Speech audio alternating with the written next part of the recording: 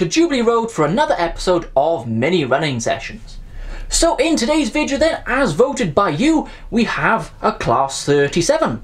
In the vote we did have two Class 37s to choose from this week. We had the 37 in the Eurofenix livery, very modern up-to-date livery, and then we have this one in the classic BR Blue large logo.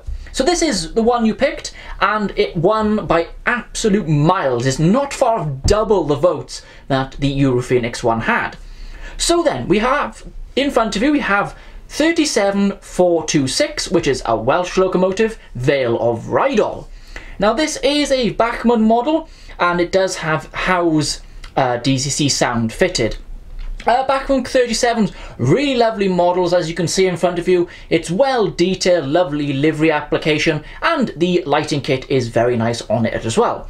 The sound decoder is a good few years old now, so it doesn't quite have the sort of control that you would have from more modern decoders, as the sound is completely dependent on the speed of the loco, so it doesn't have drive hold or anything like that. But on saying that, it's still a lovely model.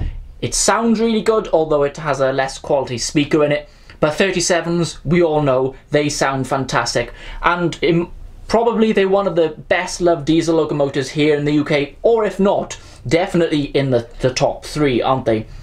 So as usual with the running sessions, we're going to see a few shots here on Jubilee Road of the lovely 37 running. Obviously, don't forget to cast your vote on Thursday afternoons over on the Facebook page.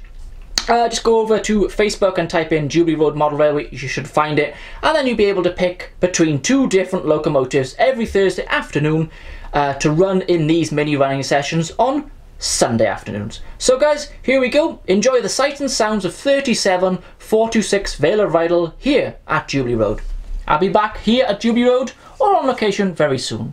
Bye everyone.